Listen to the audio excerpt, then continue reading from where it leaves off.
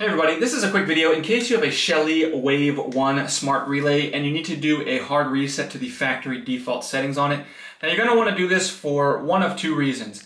The first one is troubleshooting. If you're having any issues with this not working right, it's not connecting to the things it's supposed to connect to, etc., not turning things on, then a hard reset can fix a lot of these things. Now you also might want to do this if you just want to, for whatever reason, get this set up as something brand new in a new location or whatever. We can go ahead and just do this factory reset and it'll be like it's coming out of the box new. It's pretty easy to do.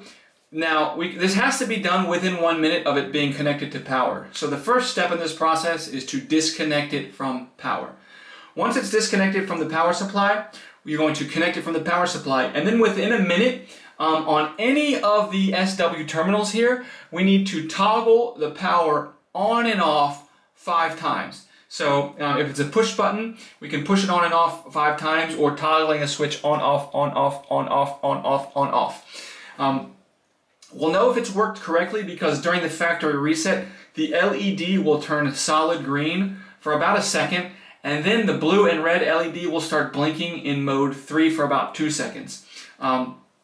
Now the blue LED will be blinking in mode 1 if the factory reset is successful. So once that happens, then you can go ahead and set it up as a new device.